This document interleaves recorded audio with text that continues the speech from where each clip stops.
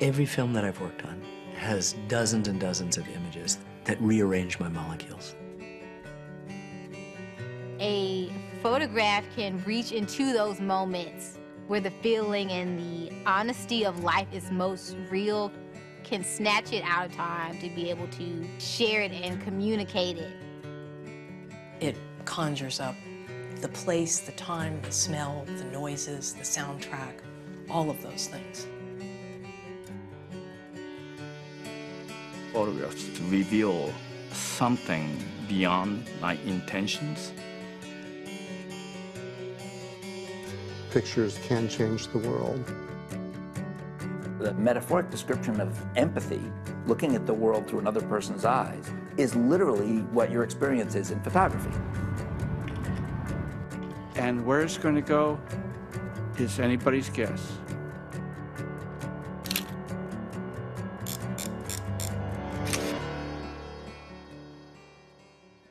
Support for Oregon Artbeat is provided by the James F. and Marion L. Miller Foundation, the Robert D. and Marcia H. Randall Fund for Lifelong Learning, the Kinsman Foundation, Kei Kitagawa and Andy Johnson Laird, a grant from the Oregon Arts Commission and the National Endowment for the Arts, and viewers like you. Thank you. For a photographer to make an image of something means that someone was there considering a split second and is in a really magical way capturing time.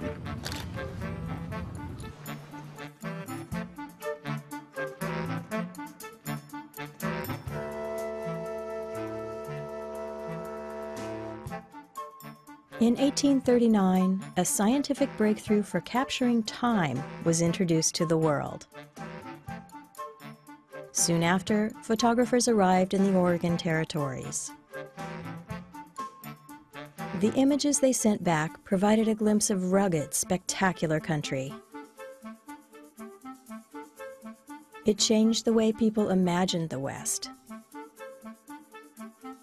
Oregon has been part of the evolving art of photography ever since. For the most part, the photographers, we don't know their names. We're not really sure who they are.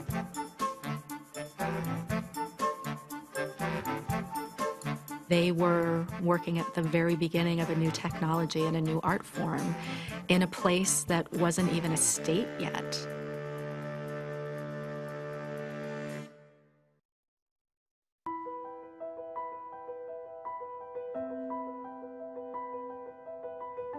The real flowering of early photography happened through portraiture, through portrait studios, and through itinerant individuals who would bring their wagons from town to town and stop in for a while and make portraits of people and their loved ones. In the 1890s, Eastman Dry Plate and Film Company introduced an easy-to-use Kodak camera. Their slogan was, "You press the button, we do the rest." By the late 19th century, there were individuals forming clubs where photographers, often called amateurs, were making photographs in an artistic way and not necessarily for sale.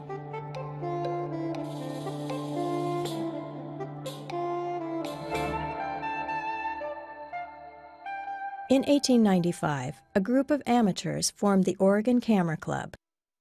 They looked for beautiful images on their photo outings, then sent them to other camera clubs around the world. So the Oregon images would be distributed throughout the United States and throughout Europe. And then about once a month, these slides would be shown at the Oregon Camera Club so that people could see what a camera club in Montreal was doing or a camera club in Hamburg. So it was a really wonderful way to get an international feel for the field of photography in the 19th century.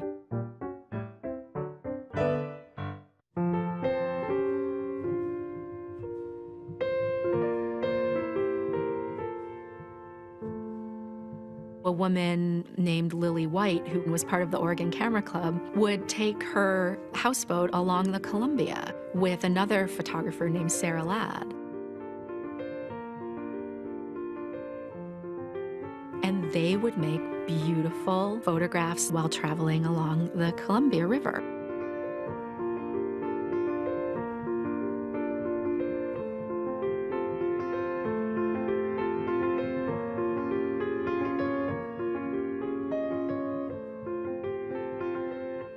The Portland Art Museum absolutely embraced photography as an art form and started regularly showing photography by the 19-teens, which is quite unusual for art museums.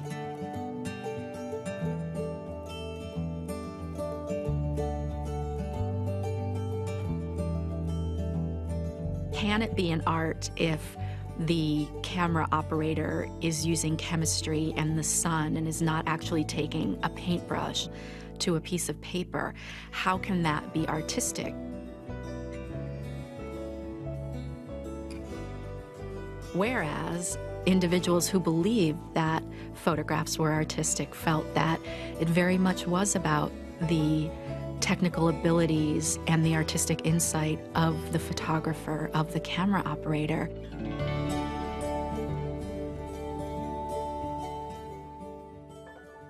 Starting in the late 1930s, Minor White was one of the early advocates for the idea of the photographer as an artist.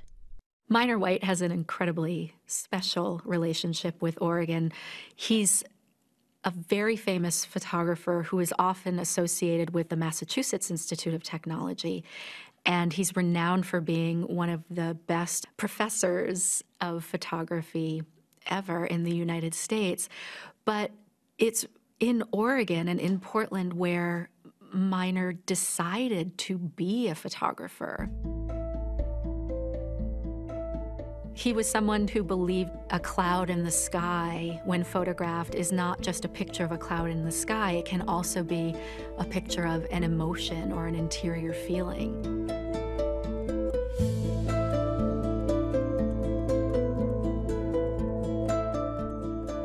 Thinking about photography this way was revolutionary, and it took root in Oregon because of Minor White's influence. There were a number of photographers who really believed in the ways that Minor White taught and the way that he thought about photography, and they felt that it was a way that was different from the Oregon Camera Club and more meaningful to them. They called themselves the Interim Group because they studied with Minor White every summer and kept taking pictures and meeting in the interim. Dr. William Galen remembers a workshop he took with Minor White in the 1960s. Before you would look at photographs, he insisted on you being very still with yourself. And then when you open your eyes, everything is new and very magical.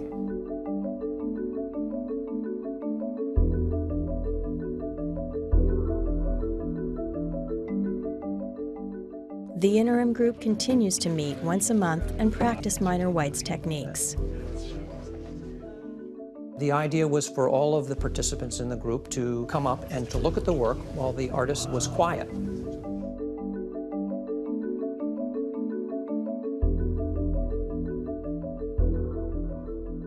And once everybody was finished looking at the work, then people would make comments about how they felt about the work.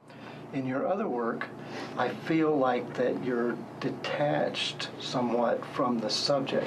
And these, I feel like that I can just walk into them and be in the image. And then the artist would be able to respond to all of that. I almost didn't shoot it, and it's become one of my favorites, and I really appreciate the comments I'm hearing. On one of Minor's trips, he said, "Where do you show photographs in Portland?" And we said, "Well, there's really no gallery." And he said, "Well, why don't you start a gallery?"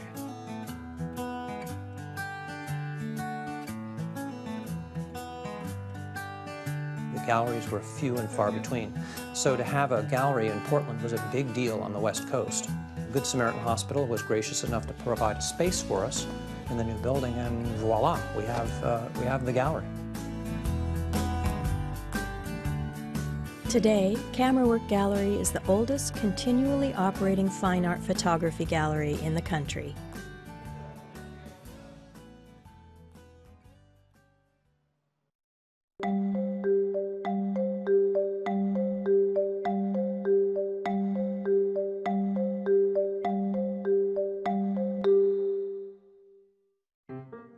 In the mid-1970s, Craig Hickman and his friends might well have been considered beginners.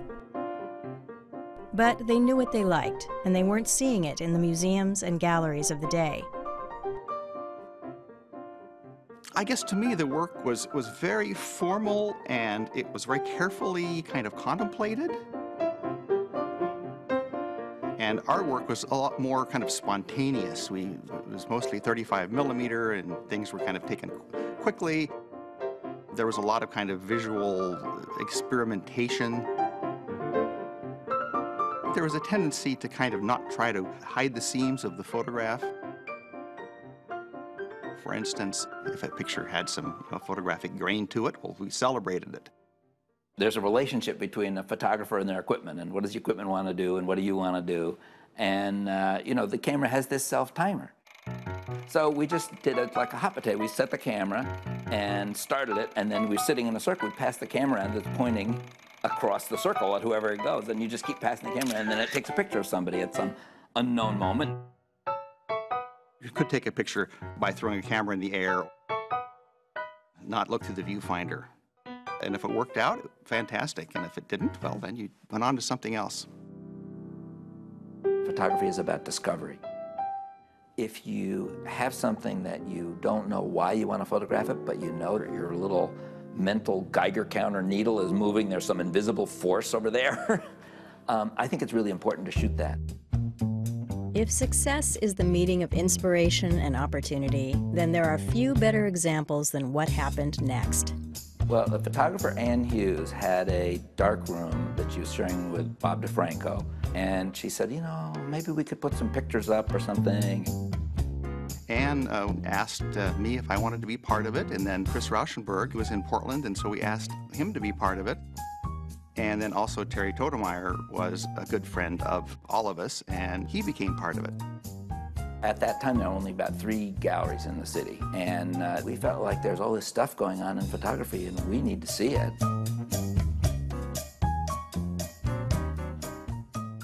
We had the space, and the rent was extremely low, and so we just did it. It joined the handful of American galleries devoted to photography, and they called it Blue Sky. We opened the door, and we didn't know what was going to happen, and people came.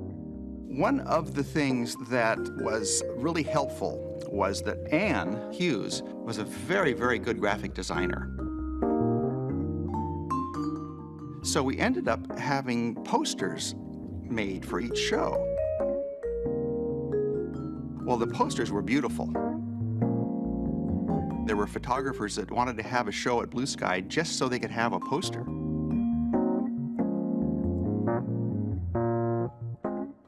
The posters didn't say, oh, by the way, the gallery's the size of a freight elevator. The poster just had this big, beautiful image on it. There were so many great photographers. There was no problem coming up with somebody great every month. And so we almost immediately had a really strong national reputation. Despite almost instant success, the collective way the gallery was run remained the same. I don't know exactly how we handled that situation of everyone having kind of a strong personality and having opinions, but yet keeping everything together. I mean, most organizations cannot operate on that true consensus model. I think there has to be something going on in Portland relative to that kind of spirit of consensus and of doing it yourself or doing it in groups. People had this attitude of, hey, let's all pitch in and make something happen. I think everybody pitched in, and they did make something happen. 40 years later, Blue Sky still operates with that same spirit. Any photographer from anywhere in the world can submit work for consideration. This is something that I saw being a juror for The Fence in Brooklyn. And this is just a website, so he hasn't made a submission. In addition to people just sending us things unsolicited and us finding things in portfolio reviews, a lot of our shows we get from books. Some book will come out and we'll say, well, this is great, and let's see if we can track them down. Well, what I like about them is that he knows how to organize clever gigs. The Blue Sky Exhibition Committee started off being just the 5 founders, but we're now up to, I don't know, 25, 30 people. I'm amazed at the amount of detail and the amount of items that can be composed in one shot here. If we were looking at jugglers instead of photographers, this is the person juggling 10 things, including a chainsaw. We have a structure where we meet once a week and we look at work, and the first time we see work, we either say, yeah, this is good, we should look at this again, or I don't think we need to look at this again. Does anyone feel like they're looking at an extremely accomplished magazine photographer's work? They look almost too skillfully executed with the idea of being clever. But he's crafted them so well that that's not a detraction to me. I think that just speaks to his skill. So basically, we keep looking at things until either yes becomes the majority of people present or no becomes the majority of people present. Okay, so who's seen this before and would like to show it? Who'd like to hold it? Who'd like to not hold it? Okay, that's a show. Also, I mean, it's great because we basically are discussing all these general issues about photography by using the particular examples of the work that comes in. It's like a graduate seminar that goes on for decades. In 2007, Blue Sky Gallery moved to its permanent home in Portland's Pearl District. This is the main gallery at Blue Sky, and every month it looks completely different.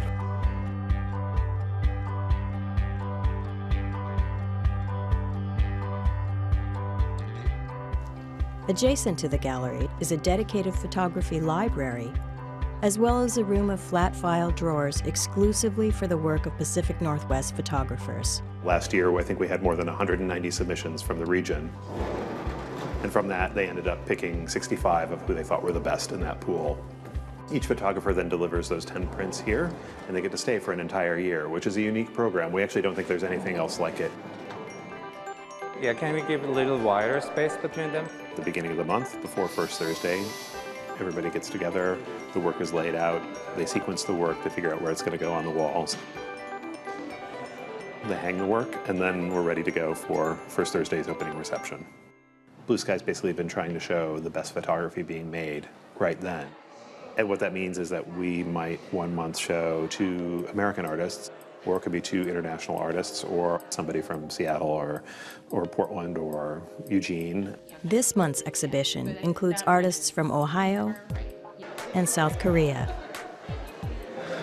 Blue Sky is well-known and historical gallery, so I'm pretty excited about it. It's a big thing in my career as an emerging artist.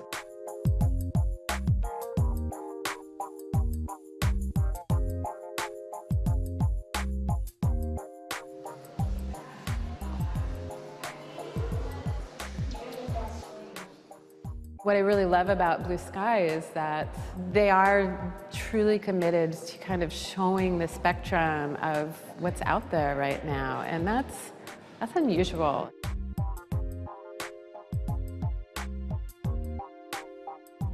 % of the history of photography has happened during the time of Blue Sky, which is kind of amazing because we always thought we were just showing what's happening now. We're not really showing history, but now it keeps turning into history. That's how it is. That's what history is made out of. It's made out of nows. Blue Sky said, we want to bring really good photography to Portland and look at it. And as a result, I think that sort of staked a claim for photography in Portland. So Blue Sky really ended up becoming a gathering place for photographers and for places to see that kind of work.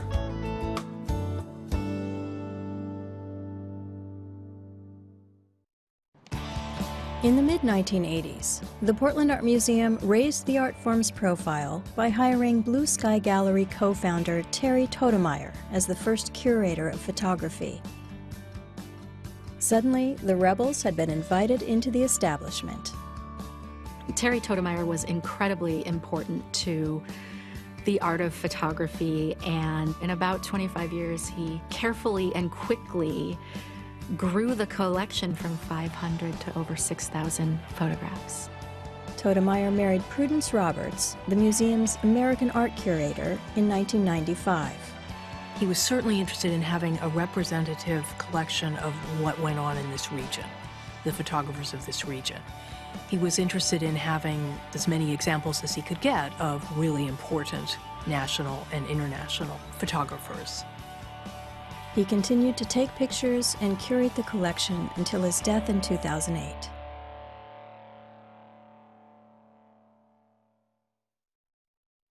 This is going to be a book of about 30 pictures walking through a mysterious, often beautiful section of road. It seems to me that art at its best is some way to take lead and make it gold, some way to perform alchemy. And the artist never comes up with proof that it's worth it. You never have that satisfaction.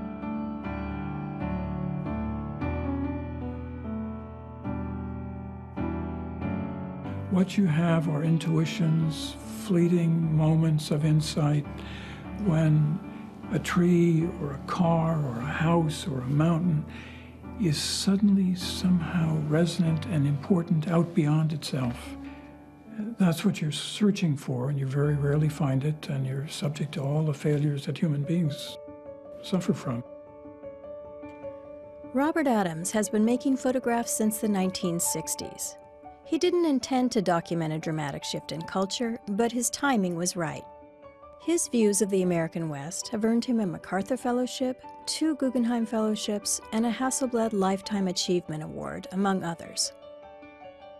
Photography is very much about selecting a small slice of the world to the elimination of everything else that's around that space, around that frame. And photographers are very careful about including or excluding exactly what they want you to see and what they don't want you to see. And Robert is one of the photographers who knows every corner of every single photograph that he creates. Julia Dolan worked closely with Robert and his wife Shearston to create an exhibition called The Question of Hope at the Portland Art Museum. If you look out over the ocean, many times you will see scenes of incredible beauty. It has to do with light, which is the great seducer for photographers. It's light that gets you out in the morning as a photographer. Robert grew up on the plains of Colorado, in open space, surrounded by mountains and natural beauty. When he returned to Colorado after college, he noticed that suburban homes and other developments were becoming part of that landscape. I was asked to go and take pictures of new developments around Colorado Springs, and I thought, well, okay, I'll do that. At that time I was taking pictures like Ansel Adams. Photographer Ansel Adams is famous for dramatic landscape photos that showcase the wild beauty of untouched land. Robert didn't know what to expect as he started taking photographs of tract homes and cul-de-sacs. And I got back, and I was dumbfounded. There were 2 or 3 pictures that were, despite the fact that one was of a freeway, they had a kind of quality I couldn't account for. It was, in an odd, disturbing way, it was beautiful. At that time, beautiful wasn't a word people associated with ranch homes and power lines. The contradiction added tension and power to the images. This photograph by Robert Adams was taken in the 1970s and is a photograph that appeared in one of his more famous publications. At first, it does seem like a relatively simple image. I see trees, I see water, I see a horizon line. But if you look even more closely into the middle ground, just in front of the trees, there is some type of detritus right here that looks maybe like an inner tube or a tire. So it's very clear that something man-made has come in and something man-made is happening. And if you look even closer into the far background where the horizon line is, you can see a utility pole standing sentry by itself. Something's happening and something is changing, and what is it? What's going to happen next? It can't be overemphasized how important his manner of photography and his distinct view of the American landscape was in the 1960s. It may seem simple now, or it may seem commonplace, It wasn't commonplace in the 1960s and 1970s, and photographs were not being shown at that time the way they are now. So he really was giving us a new view of the United States.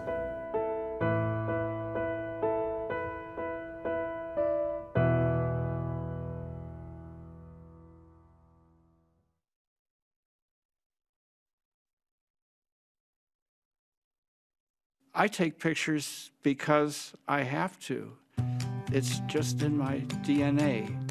That was a picture that I took at night with a sheet film, a view camera, and the reason why it means so much to me is that it has a light streak that is a helicopter that took off and went into flight as the lens was open. And I didn't notice it when it happened.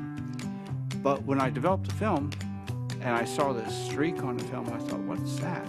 And it really sensitized me to how much visual information is before your eyes that you wouldn't notice without a camera.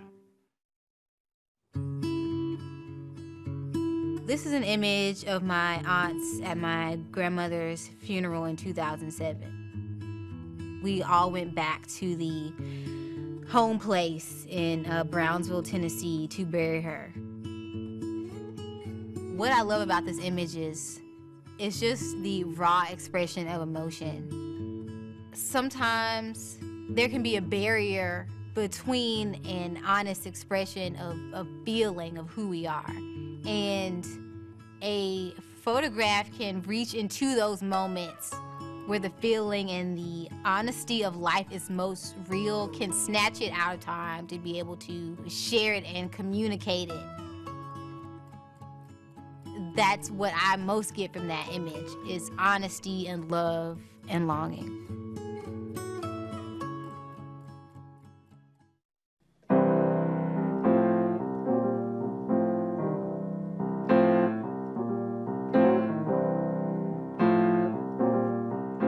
Well, this photo is a picture from 2005, and it's me kneeling down next to my son.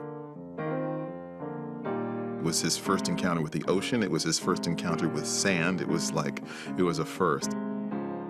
You know, it's an incredible moment for me as a father to be able to, you know, sort of witness and introduce him to this big world out there. When you're a new father, the camera accompanies you every single place you go. We probably have 10,000 photos of my sons. No exaggeration. The reason it's my favorite is just because of the innocence of both of us. It just reminds me of how much I wanted to play this role as a father. It reminds me that I'm lucky enough to participate in that.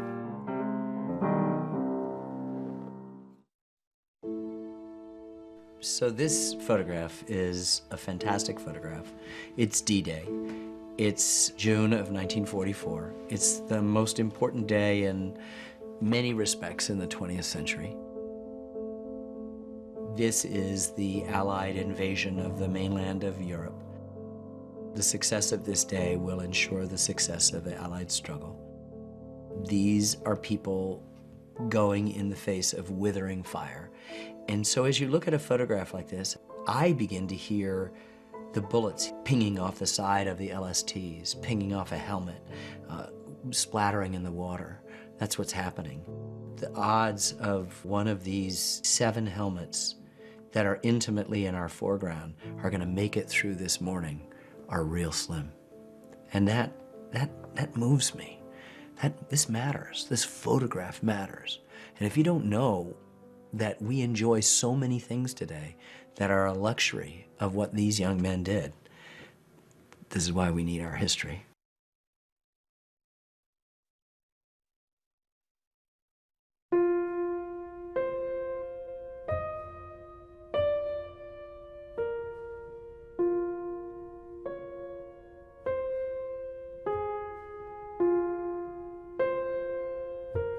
I felt that we need to know the people we send to war. And there's a statistic that says that during World War II, 100% of Americans knew a soldier in combat. During the Vietnam War, basically 100% of Americans knew a soldier in combat. But during the Iraq and Afghanistan wars, it's only 2 or 3% of Americans know a soldier in combat. And so I really felt that we needed to get to know the soldiers, we needed to hear their stories, and they needed to tell their stories. These are photographs taken by soldiers in Iraq and Afghanistan. They were curated by Oregon photographer Jim Lomison for a project he calls Exit Wounds. I believe in photography, and I think pictures can change the world. And whether it's a photograph taken by a journalist in a war zone, or if it's some student in Egypt taking a picture with their phone, those pictures can change the world. And so I love how democratic photography has become.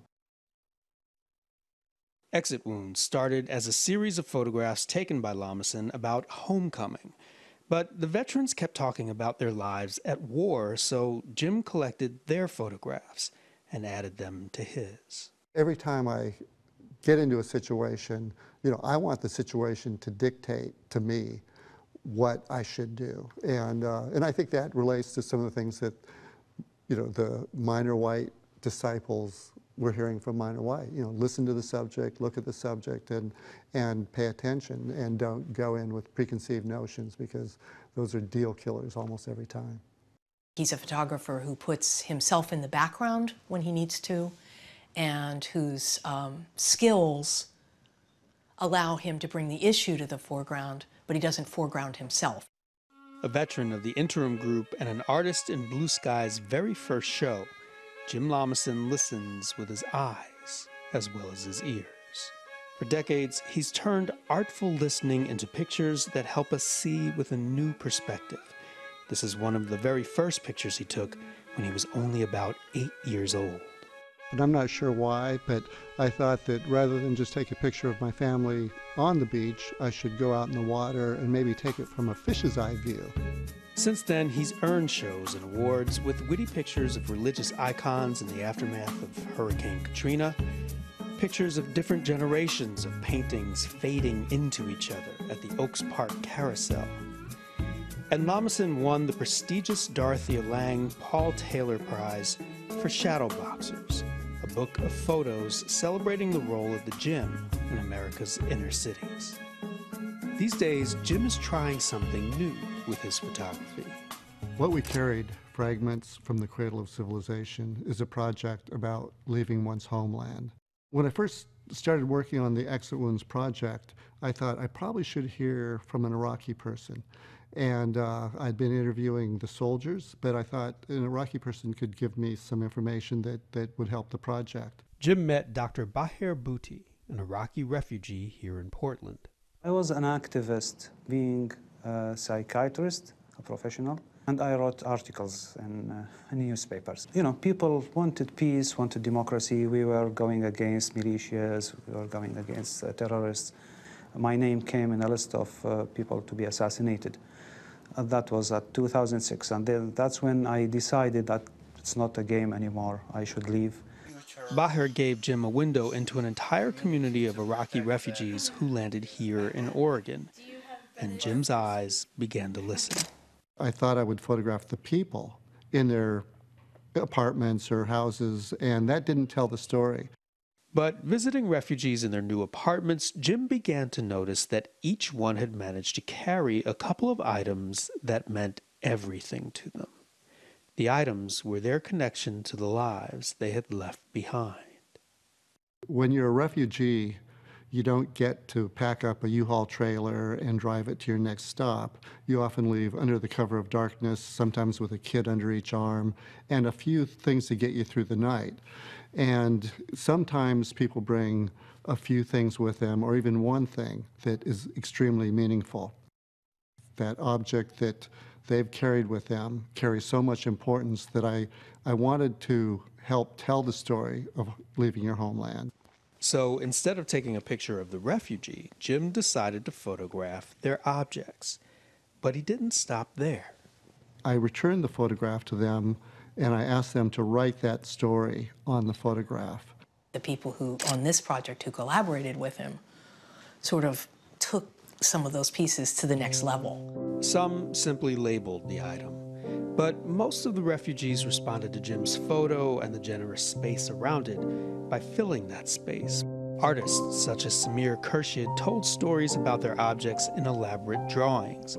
They gave Jim jewelry, teen bracelets, letters, passports, Arab to English translators, a Quran. An 11-year-old girl gave Jim her Barbies. Most of all, they gave him photos. That was my honeymoon. I like it because it was the first time for us after getting married, a honeymoon, to go and have this kind of free time on the lake together. It was nice. The photo keeps the moment. You can photo everything, so you take the very closest to your heart and mind. Dr. Booty gave Jim another family photo. Here, he notes where each family member ended up. Budapest, Seattle, Jordan, or maybe Dubai. His mother died after he left, and he doesn't know where she is buried. We have been in the diaspora, and very spread all over. So again, trying to express this frustration of the situation.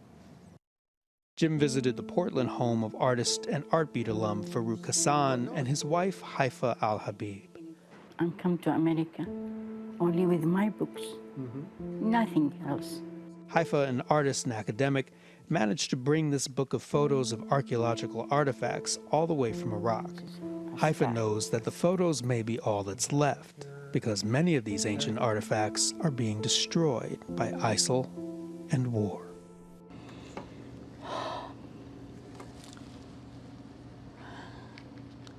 I feel sad.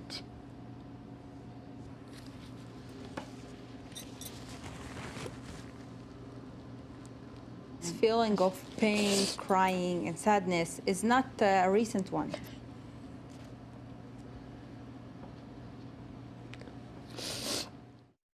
It's kind of very painful. Losing history is not easy because it was there someday. It will never be there anymore. As she was talking and writing and painting, she was weeping. And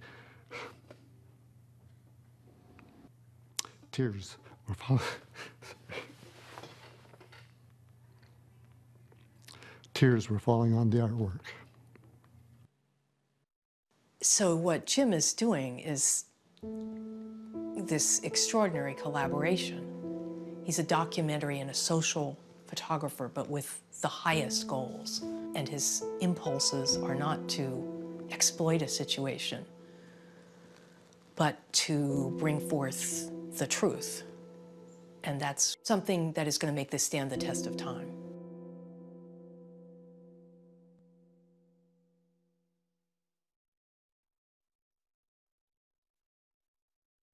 It's a sort of incredible camera from 1964, and it's Polaroid. Totally incredible, amazing lens, and I feel like this is one of the last great American products. With a camera like this, one has to really be more deliberate about what one is shooting, and not so carefree. So this Polaroid, it's always been my favorite photograph, my favorite Polaroid that I've ever taken. I took it in 1997 at a place called the Town Club, which is the Matrons of Portland club in the back garden area during a wedding.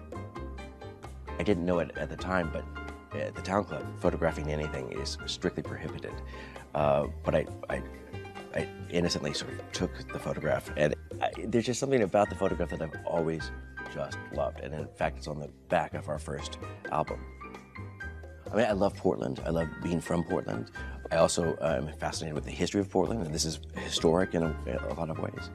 It bridges sort of different generations, and the Town Club is my favorite club in town. You know, it's a women-only club, so I can't join. I've begged, I've tried many times from different angles. I keep trying.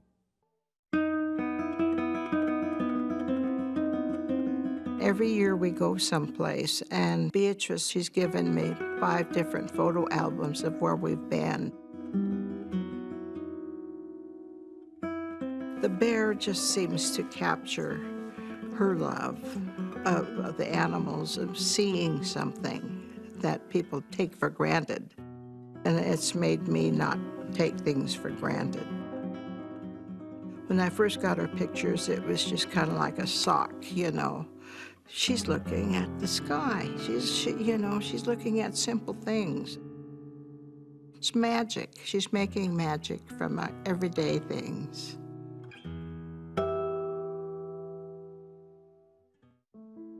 I use photography to almost explore my internal landscape. I took that picture fall 2000. My sister called me and then said, your father is dying.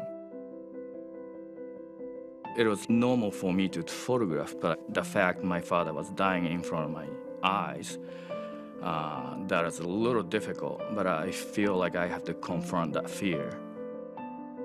Why that picture was so memorable is gradually almost like a new narrative or something started revealing itself, and that was a relationship.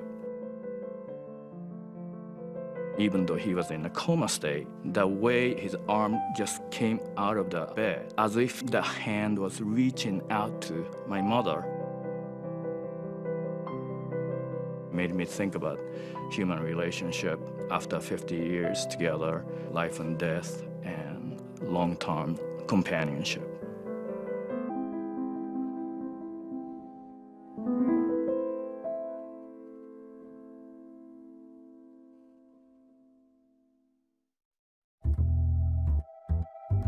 This photograph is from a series I have done over the past 3 years. They're pictures that were composited. I start with a base photograph and then kind of add things to it, which is something that I wouldn't have thought of doing a few years ago. But I wanted to create a fictional world that was almost like this one. The words were not on there originally. And then I added these warning signs. Put in the context of Lover's Lane, it's a little dangerous. And so it creates this space that is kind of real, kind of fictional, and can just leave you wondering. It's meant to evoke that sense you might have walking through a strange town or a little town or something, and you see lots of evidence of things, but you never know quite how it got there.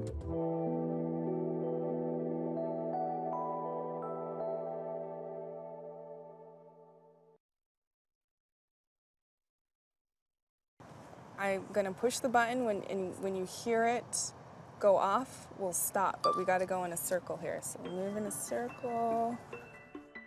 Oregon artist Wendy Redstar is part of a new generation. Like little faces. All right. Her work integrates 3D sculptures and digital photographs. She hopes to encourage viewers to re-examine historic Native American imagery and stereotypes. This series reimagines traditional dioramas. She created another series by adding layers on top of photographs of Native American chiefs from 1880. It was really important to humanize these Crow chiefs because a lot of times you'll see romanticized Native people, but you don't really get past just seeing this photograph. This one is Medicine Crow. I started to trace his outfit. The ermine on his shirt represents that he led a successful war party. He's got hair bows. Those mean he overcame an enemy and he slit their throats. So there's two of them, so he slit two people's throats.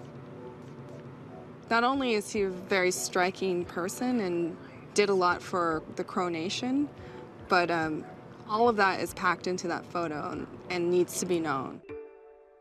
Then she invited her daughter, Beatrice, to add a layer of color to the print. I saw Wendy doing hers. It looked fun. I thought of it like a coloring sheet. Keep going, to that next one. Okay, strike a pose. Today, Wendy and Beatrice are playing with another digital tool, the camera in Wendy's phone. That was pretty interesting. Yeah, and funny. I like that a lot. Tap dancing with only my feet in one hand. Wendy uses these pictures almost like sketches as she's working out an idea. We're working with technology, so it has these glitches, and we're kind of playing around with the glitches. You can draw on that. It's true kind of creativity in making it in that moment. It's very spontaneous.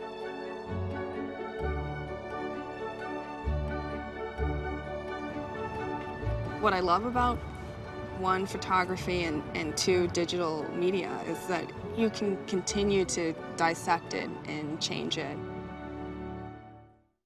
Are digital pictures with layers and effects still part of the art of photography? This summer, the Art Center in Corvallis curated an exhibit that addressed this question. It was one of the first in the state where all the images on the wall were photographed and affected with mobile devices. What we tried to do with the exhibit was show the breadth and the depth of photographic images that could be created with a mobile device. As a photographer, what you're still interested in is composing an image, that's compelling and engaging. And whether you're using a DSLR or an iPhone, that process is still the same. The technology changes in photography every few years, and for us to stray from it or say that it's not inherent to the medium or it can't possibly be artistic because it's digital, it's not analog, is like saying that photography isn't an art. It goes back to the original argument from the 19th century that, oh, it's technical, so it's not an art. Why replay that argument? You can't see that. I'm serious. That is so terrible. I think one of the things that's changed about photography nowadays is that virtually everyone in America has a camera in their pocket at all times. And stop and make a face. The fact that people are teaching themselves photography by photographing things that they're too excited about to not photograph, I think that's a much better way to learn photography than to be learning it from the sort of technical point of view of, okay, well, here's how your camera works, here's your f-stops, here's how you load film. Because it's its own new art form, digital photography will have to go through growing pains and getting recognized as, yes, this is something that we can seriously make art with. Nobody would have asked Hemingway what kind of typewriter he used to write The Sun Also Rises. Ultimately, it's the person behind the lens, that makes those decisions. The heart of photography has to do with a magical process that removes a moment that otherwise would be gone from the continuum of time and lets you hold on to it. We live in like a photo-based world now, and it's really exciting.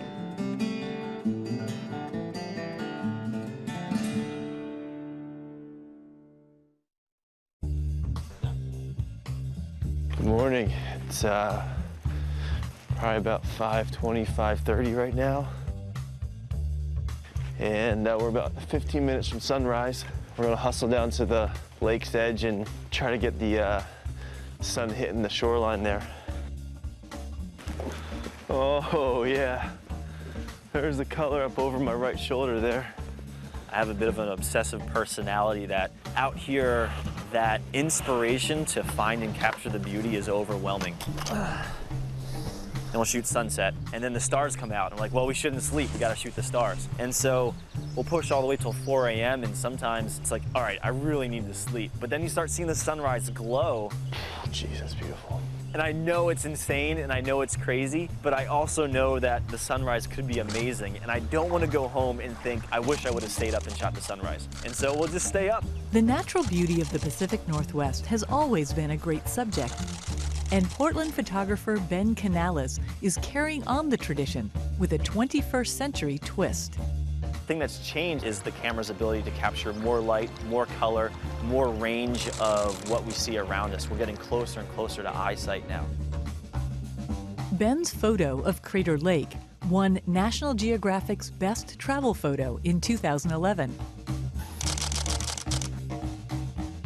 We're working in a field and a genre where there's so much room for growth, pioneering, and innovation, and that excites me.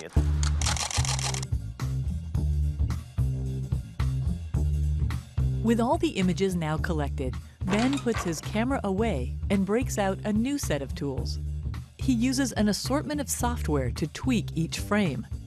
That's where all those clicking exposures become important.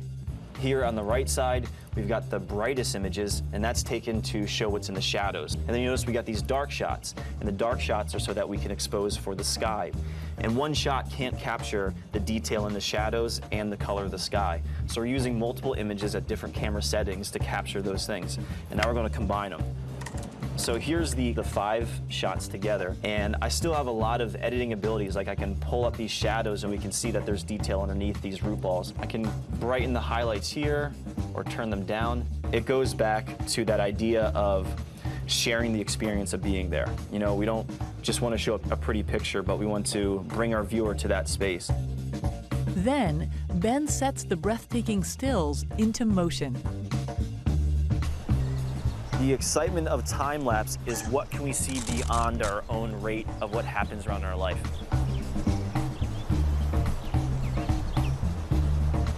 And if we can more realistically show them what their eyes would see, then for me that's worth all the extra hours and effort.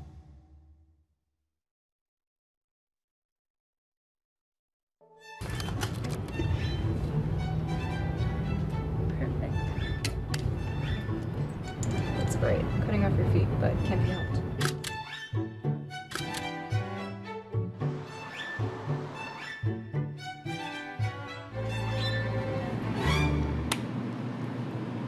So we checked it out, and it's working for now. If you wanted to check out, you can see it. So you just point it somewhere, like you can focus on my hands. Oh, wow. Yeah, so it's actually working. I've had a lot of non-digital cameras like Holga's and Diana's, and some Polaroids, and I just like having the actual film in my hand. Yeah. Not bad for a thrift store. I got it? Yeah, I just got it for $4. Yeah. I wanted to have memories that I could actually keep and aren't just all in my phone. It's a cool old meets new. Blue Moon Camera and Machine is an institution that provides services that, for the most part, almost no other place in the world can anymore. They are dedicated to analog photography. What we deal with is all aspects of photography except for digital cameras. That's almost 2 centuries worth of technology, and we're able to service almost every aspect of it. Jake Shivery opened Blue Moon Cameras and Machines in Portland in 2000. He wanted to fill a void. I have been working my whole life in camera stores, and they were really rapidly disappearing, and I knew that there were going to be other people like me who would be interested in having access to the more traditional technology. I like playing with my camera, which I've had for so many years. I like the control of it. I really like making all of my own work and making all of the decisions. You never really print things off of your phone, or you hardly ever print them off of your computer. I'm going to show you my Hasselblad and my 4x5. Okay. I think there's a surprise element. It's like having a birthday present twice. So I really like the idea of having all these things that I can keep forever. When you put the piece of paper in the developer and the image starts appearing, it becomes really clear immediately the first time you do it that photography is magic. Blue Moon's a unique place. It's wonderful that they are part of the fiber of Portland, because that's another way, like the Oregon Camera Club, who would send out Portland to the world. Now the world comes to Portland for their photography. And photography here has come full circle. The Portland Art Museum is celebrating the 40th anniversary of Oregon's Renegades Blue Sky Gallery. I think the Blue Sky Show is really important for the museum to do because of the importance of blue sky in the community and because of the number of artists who have shown there. They loved photographs that caught those moments in between moments that oftentimes we discard from our memory. It's wonderful to have the Art Museum do the show and acknowledge that. It is wonderful.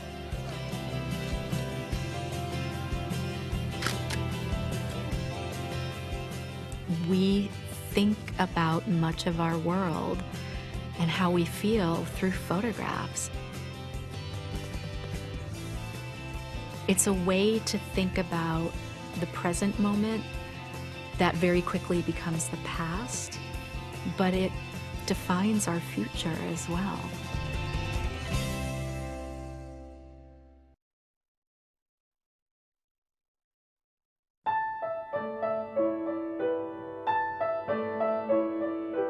I brought in 2 images today, and one of them is Lost Boy Cave.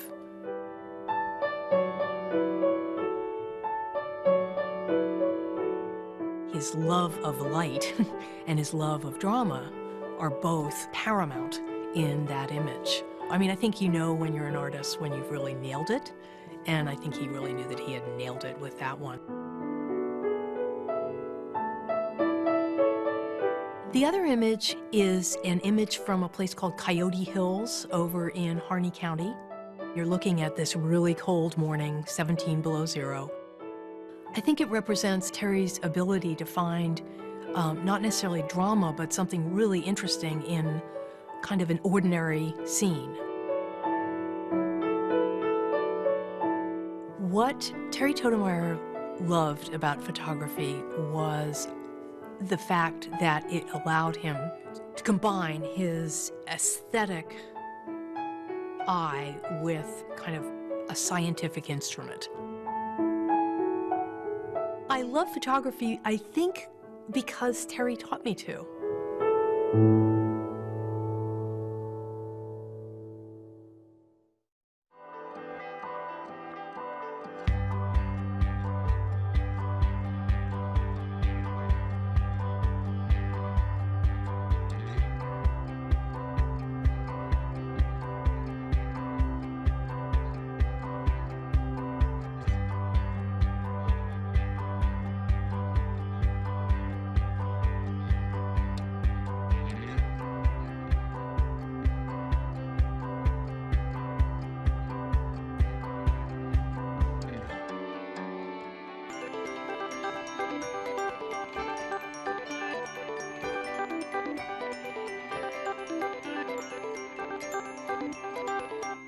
Support for Oregon Artbeat is provided by the James F. and Marion L. Miller Foundation, the Robert D. and Marcia H. Randall Fund for Lifelong Learning, the Kinsman Foundation, Kei Kitagawa and Andy Johnson Laird, a grant from the Oregon Arts Commission and the National Endowment for the Arts, and viewers like you. Thank you.